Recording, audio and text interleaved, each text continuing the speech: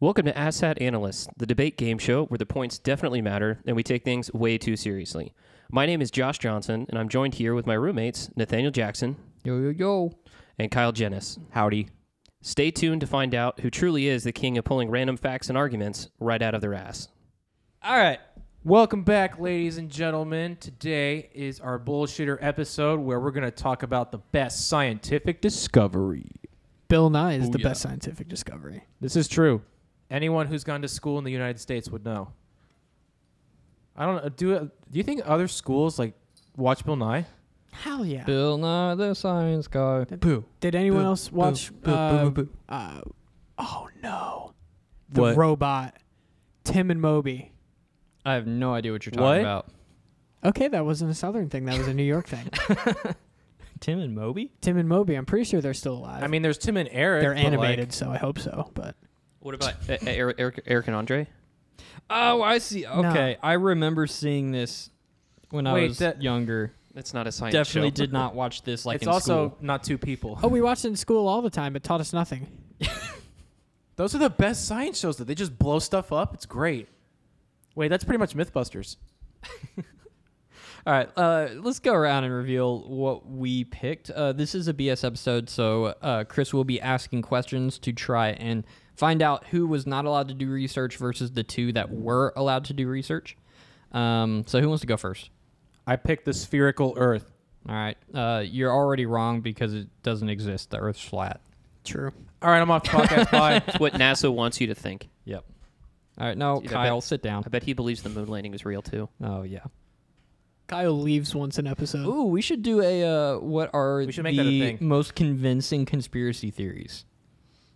I mean, let's be real. There's an obvious one that, you know, we would all. Yeah, the inherently Earth's pick. flat.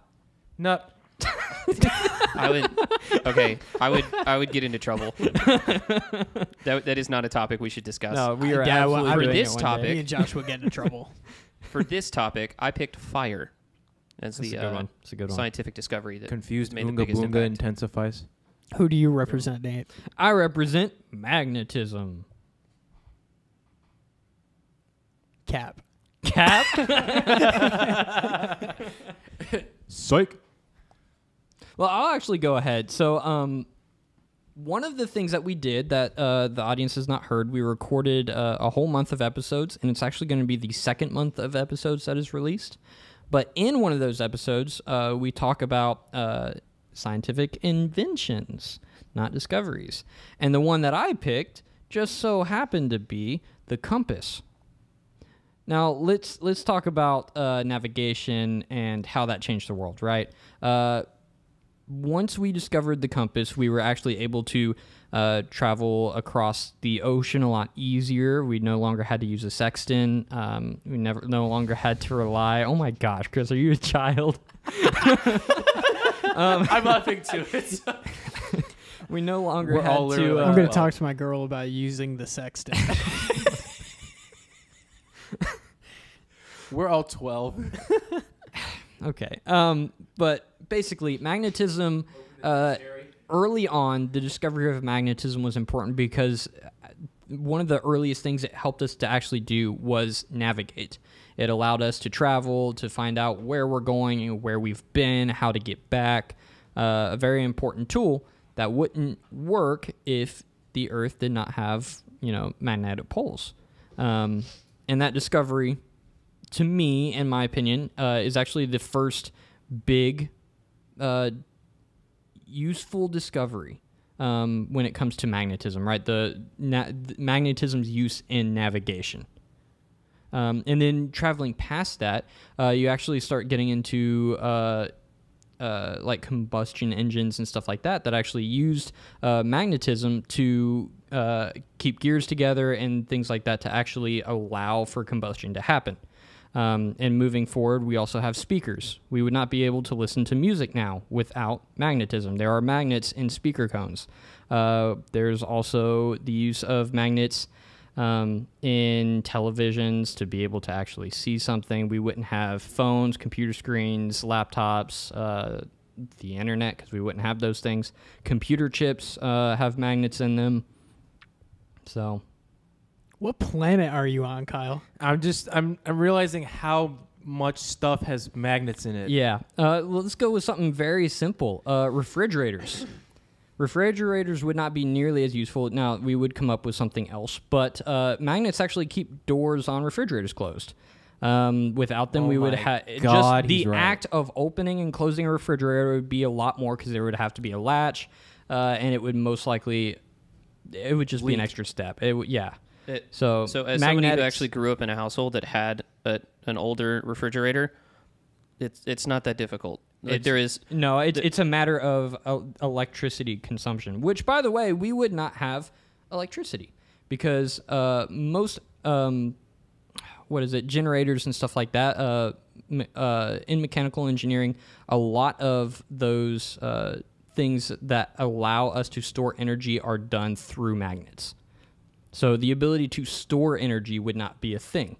Batteries would not be a thing, so you would not have automobiles like we have today without magnetism. You have no original hard drives. Guitar pickups wouldn't exist. Guitar pickups, HDDs, none of that stuff would exist. Yep. Wow. You're making it really hard for everybody. I just blew else. y'all's These mind. guys are Well, really I gonna mean, have to pull Y'all, it out. see, you don't think about how many things actually use magnetism. It's kind of mean, you're crazy. right. Like you start to look at it and it's like, okay, well, we have magnets on our refrigerator, our microwave, our dishwasher, and our oven. Okay. Those would all be used very differently right now without mag. Actually, our dishwasher might not. It's an old school latch, but Yeah. our microwave, our refrigerator, and our oven all do. Wait, Well, the door doesn't open with magnets on the microwave. it doesn't. It has plastic. No, but you have magnets that are storing and converting the electricity to actually be able to warm up our food. He's talking rest about my- just the I actual rest- technology I of rest my microwaves. case. I stand corrected and rest my case. Yep. So because you mentioned the refrigerator, and what did you mean energy consumption would be higher because there's a latch on the door? No, actually, the way refrigerators work is they're magnetically sealed all the way around, and that's what keeps the cool air in at a higher efficiency.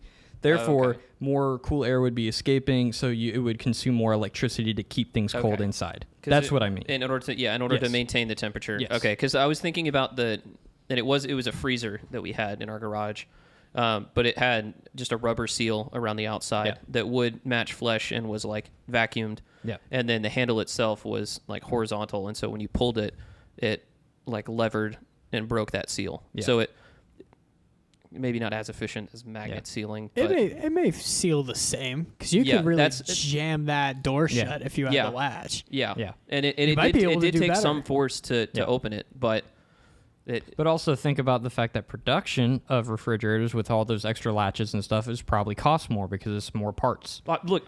By no way am I saying Stuff costs that more the more metal you put on. the it. technology has evolved. Yeah. It certainly has. We wouldn't I have don't know that microphones jump was like the as- microphones we were talking into. Yes. Refrigerators was just a daily I know, use I know. example. It was- yeah. was not like this is a Yeah, high impact on our I lives. understand. What's the thing that I would not assume magnets are in, but they are involved? Do car parts have any magnets in Yeah, there? there's quite a few magnets in Okay. cars. All over the place. Pretty much Um, every screw should be every magnetized at least. Yeah, every single Yeah. speaker. Yeah, that's another thing. Just now we have screwdrivers and things that are magnetized, so that when you're actually in construction trying to get to a hard to reach place, the It'll screw just, like, stitches get sucked in Yeah, by the screw is stuck and magnetized Well, you to. get it out with the tip of the screwdriver. Like I have Yeah. magnetic screwdrivers. Yep. Yeah. Just super useful. That's not even like a high important thing. It was just a useful use of magnetism. Hey, Dad. Hey, Yes. Dad, if you're listening to this, I know what I want for Christmas now. Magnetic screwdrivers. I'm pretty sure the set that you have might be magnetized. Actually, I But- think it is. You could always Can I go- magnetize it if Can we go test Nah. this? Can we go Late- test No, this? we'll after do the it. We'll do podcast? it after. Yeah, we'll do it later. But- Bonus Patreon. Things that you wouldn't think of. Kyle builds That's kinda IKEA hard. furniture bonus Patreon. Yeah, that's kind of hard to say with this group because we are all engineers to some sort, audio engineers or, Hey, guys. Chris, I- Kyle, and I are engineers to some extent. So, the first thing that I would think of is microphones and speakers. Like most people wouldn't think, hey, that uses a large amount of magnets. I actually didn't But- think about speakers in all honesty for whatever reason. Just never Really? occurred to me. Nope, not in the slightest bit. Not. Yep, we wouldn't have amps. I, No guitar amps. No, they just straight wouldn't exist. Yeah. Yeah. oh, I mean that makes sense. Yep. I've Well, blown y'all's mind. My brain hurt. Can we just end the podcast there and just vote who the Beatles? Magnets got Kyle's brain stuck. Yeah. Someone stuck a magnet to my brain and it just like. He's just using that to cover up the fact that he didn't do any research. Yep. It's like putting a big magnet next to old CRT TV. That's Kyle's brain. Magnets. Yes, that's my brain right now. It's just. Yeah. Shoot. I mean. Have you made your case? Yeah, I'm done. He's- Someone else oh, should yeah, go. he's If done. y'all, we'll let everyone go, and then you can ask Yeah. more questions. I picked spherical Earth because, well, on the board it's the last example that I wrote, but Do you mind if I do it as I go? Because I'll forget. I will forget. Yeah, yeah, go for no, I it. mean that's fine. Okay. Yeah, I picked it because it is an old discovery that has been very hotly debated. I'm looking at you, flat earthers, but it's an old one that I think people forget how old it actually like began. Like it began somewhere in the 5th century with all the old Greek philosophers and everything, and it, much like magnetism, I mean, it did kind of help spur like circumnavigation of the globe and everything like that, like using the stars to kind of chart the path that people take and everything like that. It's, I mean, without understanding the proper shape of the Earth, that was the word I was looking for. I mean, realistically, you wouldn't have like, I guess, proper like world travel, like in understanding how the Earth is shaped helps understand, okay, my plane has to take off this way and orbit or this way, like even like space travel, like safely coming down from space. Yeah, they account for the curvature of the Earth. Exactly, yeah. It's very important to understand, like, how do I get back to this thing without completely dying or burning up in the atmosphere? It's something that people don't think about when they're like, oh, I'm flying in a plane. It's just, you can't tell on a small scale like that, but when you actually think about it, it's like you don't travel the Earth in a straight line. You actually it's an arc because the Earth's a Okay, sphere. I need to hear something for me. Okay. Just make one brief scientific point about the fact that the Earth is round. We literally have space satellite imaging that shows the Earth. No, not that. I'm talking like physical science. What do you mean by what are you asking? An example of physics. Yeah, like an example of physics to show that the Earth is round. I'm gonna need some of that info. Oh my God, I haven't done physics.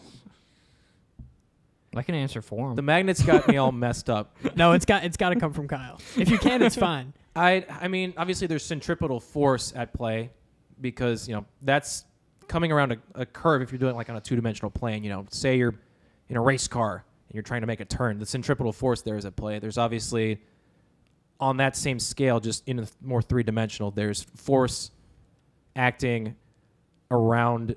Oh, You're trying really hard, and I really appreciate it. I do too. You know what? You've got well, it like, right so, there. like- That's all I need. Like I said, I haven't done physics class in a long time. I did it 2 years in a row in high school, and the second year I did it totally just ruined my understanding of physics because that was the one that was actually like calculus based with more of like circles in play. The first one's just trig based. So it's like just launch this projectile and You find wanna out know, what's the You want to distance. know the easiest one that you missed? He struggles to What? understand spheres. Yeah, No, I'm the easiest stupid. thing that you missed, you could have said the way that the light bends around the horizon. That's like what I was looking Yeah, for. light curvature. That's almost specifically Yeah. what I was looking Yeah. for. Or honestly, just the nature of gravity and the way that okay. the stars, Well, that's which why- is how they discovered it in the first place, right. was well, astronomy. Yeah, I couldn't put two and two together, but Yeah. right. I'm Yeah, if sorry. you had done the research, you would have been able to do that. So. I Yes. did, my friend. Hey. Yes, I see. Yeah. So You Yeah. are up. fire, it is debatable when it was actually kind of the harnessing of fire was discovered and actually began to be used. Some people believe that it was Homo erectus about 2.5 billion years ago. Shut up, Chris. Yeah, I mean, it was big as hell. He's Homo erectus. So that's actually part of the reason that people believe that is because the body mass that they were able to build up and the actual size of their brains. and the size of their teeth, because their teeth were a little bit smaller, their brains were larger, and they had more body mass and more muscle mass than other steps of the evolution. Well, Homo sapiens came after them. Oh, okay. So, but in order to build that muscle mass, they would have had to have found a way to consume calories more efficiently. And so you do that by cooking. Like cooking the food already kind of starts to break it down and allows you to digest it more effectively. It basically starts digesting it before you actually put it in your mouth. And so it also would allow them to kill off any bugs. At that point, they obviously didn't know that, but they know that somebody eats something raw. The mosquitoes came around and then less they when they died. cooked their food. Yeah. Yeah. And so that's part of the reason that people think that it was there. They haven't quite determined whether or not people were actually constructing their own like campfires, or if it was they found a naturally occurring fire from like a lightning strike and used it. and just kept that alive and kind of eternal flame style. Trial and error to see if they could keep a fire going. Exactly, yeah. Or just like always have a torch with you and never let that fire go out, so you can then use that fire to start more fires. And the Olympics still have that torch. yeah, They use it every year. Oh yeah. yeah. It's never going away. It's not the original one. No, I think it is. Well, for the Olympics, but I'm talking like Homo erectus didn't have the Olympic torch. That Are would you be sure about that? Stupid impressive. How much research did you do on that? Well, honestly, there's a lot of people that have done a lot of research, and considering it was 2.5 billion or 2.5 million years ago. I wonder if anyone asked that question besides me. If there's a research plan for did Homo erectus have the Olympic torch? Considering the Olympics was created in Greece. Probably. Well, they could have found it somewhere. Do you know All right. when, At like the- what at that year point- in Greece? That the Olympics was created? No, the Olympic fire started. No, I don't. But that wasn't. If you're researching fire, you should know. It was that. a little more broad than I thought to do in my research. Okay, what But- impact does fire have today? So impact that fire has today. So it manipulating fire and being able to control it there was the beginning of understanding thermodynamics and the way that we could control temperature to make lives easier. So what that ended up being allowing people to do is expand across the globe because they could settle in colder climates. They didn't have to stick to the same warmer areas where life began. And so they, because of that initial step and realizing that, okay, well, one, cooking food is good. We've created more efficient ways to do that. It's pretty good. Example is the microwave. And so it has led into those things. Heating up water and realizing that there's steam led to the steam engines, which were the first kind of motors that... Okay. So it's more of what it kind of kicked off. And because it allowed us to develop larger brains and, more muscle mass and become the humans that we are today. What would we not have today then? If we didn't have fire? If we didn't figure that out? Everything. Good. No, like really, we wouldn't be able... Yeah. No, I knew the answer. I was seeing Yeah. if I get you. All right. No, yeah, it's we wouldn't have evolved past the point where That's why apes are currently. That's why the fish haven't become intelligent yet. They haven't Yeah. figured out Because they fire. can't create fire. They can't do anything. Well, they can do. They can't because they're SpongeBob made They're fire small underwater. because they're small brain. But they do have, underwater volcanoes and things like that. I wonder if There's they hot tried. springs, like heated water does exist, and you can, poach or boil something. Well, they die immediately when they hit warm water, depending on the fish. Well, then you would say that they cooked themselves. They can Small only brain. they can only Small do it brain. once. YOLO. Hey, I'm going to go into the area of hot water, and I'm going to need you to sit back there and see what happens. If I'm fine, come in. Yeah. If I die, don't. I'm gonna tie this string to my tail, and if I die, eat me. It'll be Just more. yank- It'll be yank more my- healthy than eating me now. Trust me. Yank my corpse back and just... Oh, yep. He cooked too much. Yeah. So, Do you have anything else to say about the state of the campfire? So the state of the campfire, the earliest Not the state of the campfire, bud. Just fire. about yeah. Anything? Okay. Okay. So the earliest. I think you're like trying to throw him for a loop. A little bit. I don't even know what you're asking. Shake but- him upside down. So the earliest actual. So I mentioned that there are people that believe that it started with Homo erectus, but we didn't actually see that in like clear signs of direct fires. Burned portion of rocks where it was specifically there was a small fire here that was utilized in some way for the community, and not just this was a wildfire. This was a contained and controlled fire. The earliest signs of that are about 1.5 million years ago. And those are actually from Homo erectus. But people believe, and some scientists, it's a contested fact right now about if that started beforehand. But looking at the way Homo erectus spread out across the globe, across the flat Earth, they wouldn't have been able to do that and settled in colder climate areas like Russia if they weren't able to have some kind of a heat source. Okay. The contested belief to that it wasn't fire is that it was that they had been able to invent clothes or shelters that would allow them to stay warm without that. So similar to like igloos are a great way of sealing in. I'm going to propose a game now that I have the basis of information from everybody. Okay. Kyle's up first. Oh, great. I want you to relate Sphere Earth to fire. Interesting. Okay. I'm just going to need a bridge link. Okay. Well, I mean, I guess you use engines to fly around the Earth. Jets run on engines which are propelled by some form of heat, which is fire. I'm sorry. Science, I was a good science kid in school, and now it's all gone. I have no idea where it went, but it's out the door. It just opened and just went, bye. I've gotten as I need. All right. Am I relating to fire or to flat? You're going to relate to Earth. You should. Oh, so easy. Magnetic poles. I win. You couldn't have given me that That one. was pretty good. Okay, I'm going to need fire to magnetism. Fire to magnetism, pretty good one. microwave.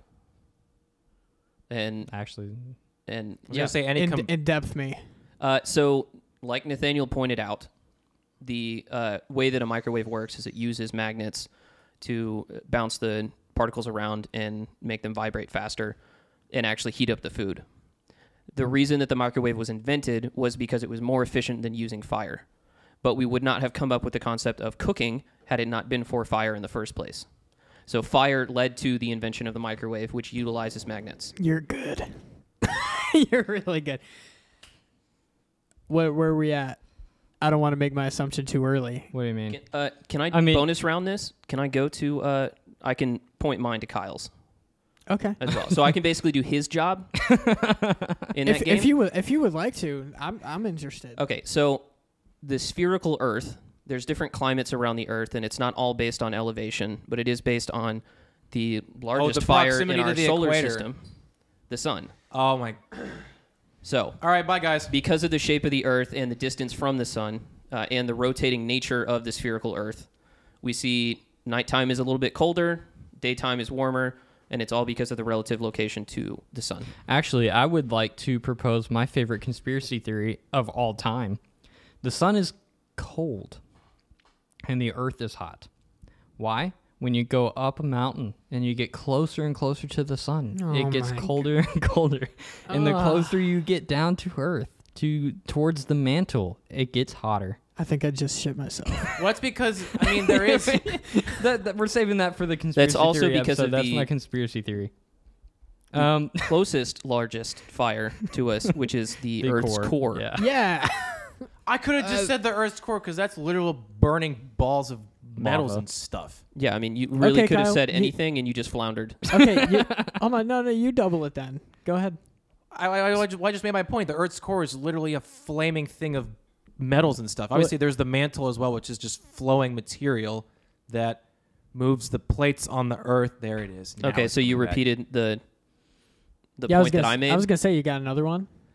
I'm out of ideas. I'm sorry. I'm clearly educationally stupid tonight. No, No, you just didn't prepare. No. I Yeah, did. You just No, I didn't have- did. You just I didn't have time absolutely for did. research. I did research. I just chose a stupid topic, clearly. All right. Well, Chris, if you have any more questions, you are more than welcome to ask. I think my brain has tied it up. Kyle, So- stop the cap, man. It's not. No, Stop it's not the me. cap. It's not me. You're wrong. Well, all right. So we're going to go ahead and end the episode here, and Chris will pick the person he wants at the beginning of next episode. So we will see you guys on Friday. Well, that's it for today's episode. Be sure to join us on the next episode where we will continue to debate as good friends do. Follow us on Instagram and YouTube and stay up to date on all things asshat, and to participate in polls and activities throughout the week based on the themes of the upcoming episodes. We also started a Patreon for those of you who are interested in showing your support in a more direct way. On our Patreon, we have a ton of bonus content, including tier lists, loser dinners, and bonus podcast episodes. We want to continue making content that makes you think, smile, and especially laugh. And the best way that you guys can help us do that, leave a like or a comment, download and share all these episodes with your friends and family members who you think would enjoy our tomfoolery, our shenanigans, and all those other crazy words that encapsulate our content.